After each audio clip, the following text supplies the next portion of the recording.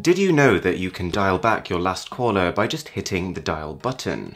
Or that if you swipe on the address bar when using Chrome, you can flick between your tabs? Welcome to the complete collection of smartphone hacks that I use. Intended for Android, but a lot of these can also be used on iPhone. Get ready to be enlightened.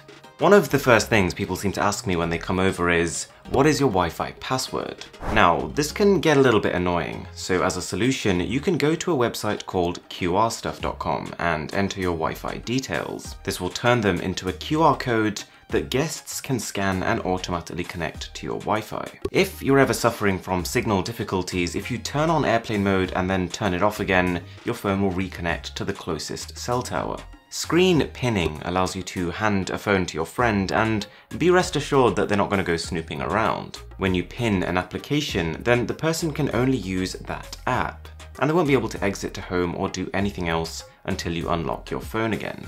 For the photography buffs, one of the greatest hacks I've ever used comes from Adobe Lightroom. This is one of the most powerful photo editing apps with a feature called noise reduction, which, as the name suggests, takes your grainy photos and uses a sophisticated denoising algorithm, and at the cost of a little bit of sharpness, completely turns a grainy photo around. Take advantage of Do Not Disturb mode. In fact, by default, when I set up a new phone, I always turn this feature on. I'll set it so that phone calls and alarms will get through, but for the rest of my non-urgent notifications, I'll make it so I see them when I have time to see them, not when they demand my attention. Fans of the Marvel universe might like to try the Doctor Strange.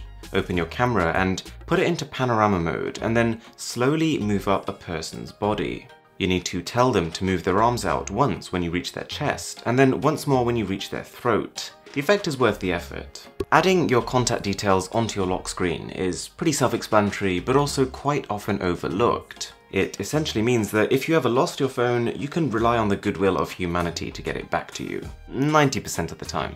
And speaking of contact details, most people when they're using a phone will probably type in their email address several times a day, so it really makes sense to set a keyboard shortcut. When I set up a new phone, one of the first things I do is make it so that typing the word email results in my full email address appearing.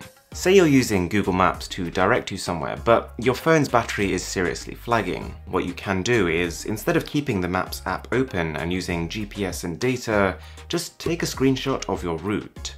It won't update in real time, but in most cases, is still enough to help you find your way. Something I've ended up using as a lamp quite a few times is the flashlight on my smartphone, but the problem with it is that it's a very focused beam of light, so it's not great at lighting up a room. If you place a bottle or a glass filled with water on top of it though, this disperses the light.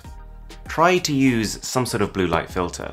If you're not keen on shelling out for a specialized screen protector that filters out blue light, then at least try and use the eye comfort mode built into most devices. This will reduce the brightness of your screen as well as the amount of blue light being emitted, and if you're using your phone late in the evening, will help your body better get ready for sleep. When you're taking a landscape photo, try tapping on the brightest area before snapping. The reason for this is that, generally speaking, smartphones are more prone to overexposing images than underexposing, and when something is overexposed, detail in the bright areas is lost permanently.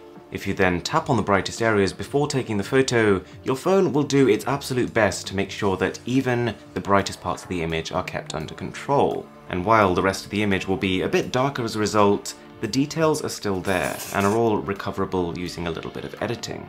If you're about to post a text-heavy photo or video Instagram story, you can use something called a translucent overlay. So instead of just showing the raw file, by tapping the highlighter, picking your color and then holding down on the screen, it'll add a layer of color with 70% opacity, so that any text will be clearly visible. Anyone with a fingerprint scanner should add their fingerprint at least 3 times. Not for 3 different fingers, but in fact 3 different angles of the same finger. The reason is that most scanners have a failure rate of about 3 to 5%, but if you add 3 versions of the same finger, then the chance that at least one of them doesn't match up with the finger you place on your screen is closer to 1%. If you head over to the settings of your YouTube mobile app, there's a dark mode, which not just looks cool but saves battery whilst also being less strenuous on your eyes. If you lose your original phone charger, you can use the MacBook USB Type-C charger. the power that is delivered to your phone will adjust depending on the requirements of your device. On social media, if someone is really getting on your nerves, take advantage of the mute feature. This stops you seeing their notifications and messages, but at the same time doesn't make it as obvious as just straight up blocking them. You can use Send Anywhere to send pretty much anything, pretty much anywhere. You can send photos and videos to your PC, or send contacts to a new phone you're setting up. And there's pretty much no file size limit. You could send every single song you've ever downloaded, or every single photo and video you've ever taken. By adding an asterisk on either end, you can send bold text on WhatsApp to stress a point without screaming at the other person using caps lock. Use an application called Tiny Scanner to send yourself a scanned copy of your passport to your own email address with some sort of memorable subject header. The image will look like it has been scanned in with a printer, and just having your passport with you wherever you go is a very useful thing, whether that's because you want to prove your age or you want to just fill out a form on the go.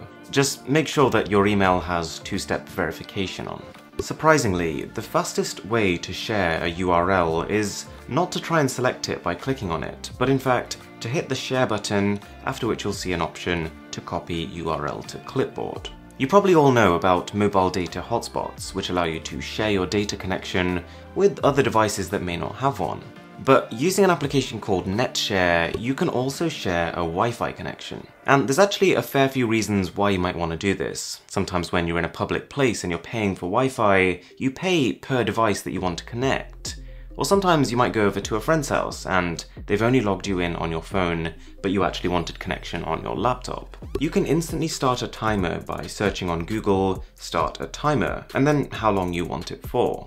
Most people on Android never actually need to install a separate file manager, because by default, Android has one built into it. If you head into Storage Settings, you can explore your folders from there. And as a bit of an extension to this, you can create a Settings shortcut, which is an icon on your home screen that fast tracks you to a certain part of the settings menu, so you could use this to quickly browse your folders, or something I fiddle with quite a lot, Wi-Fi and Bluetooth settings. Keep your phone in airplane mode overnight, for a few reasons. It'll save power, it'll prevent notifications reducing the quality of your sleep, and also keep cell phone radiation to a minimum. There's also a potential lifestyle benefit. Something I do is, I don't turn off that airplane mode until I'm at my desk and ready to work, which means that I don't spend half an hour in the morning flicking through my Instagram feed. If you don't already have it, you can install a home button onto Chrome for Android, a really quick way of flicking back to whatever your default search page is.